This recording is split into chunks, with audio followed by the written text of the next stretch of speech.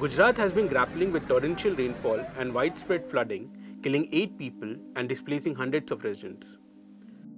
On August 26th, Gujarat state received 91.3 mm rainfall, which is 1764% more than the normal, according to data from the India Meteorological Department.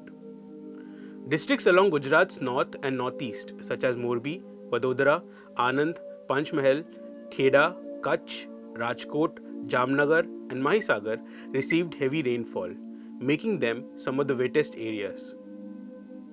The highest rainfall of 206 mm occurred in Morbi district, which was 9264% more than the normal rainfall for the day. All this rainfall, including the current floods in many parts of Gujarat and some parts of Rajasthan, have been caused by a land-based deep depression and aided by moisture influx either from the soils along its path or from the Bay of Bengal or the Arabian Sea. A deep depression is a cyclonic system with wind speeds of 51 to 62 km per hour that usually forms over the sea as one of the precursors to a tropical cyclone, but its formation and intensification on land is rare.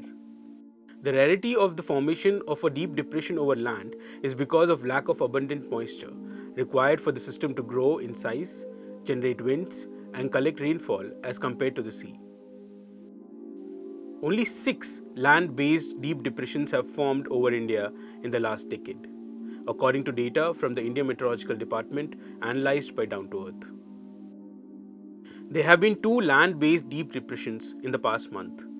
The first system formed as a cyclonic circulation on July 31st over West Bengal and tracked up to Rajasthan, where it dissipated on August 6th. It had caused flooding all along its path. While the first system moved in a westward direction, normal for such depressions during the monsoon, the second system has moved in a southwestward direction after its initial westward movement, which is rare. The formation of the deep depression is mainly due to abundant moisture supply from the Arabian Sea, and also soil moisture plays a role in its intensification. Climate experts from the weather blog Vagaries of Weather told Down to Earth.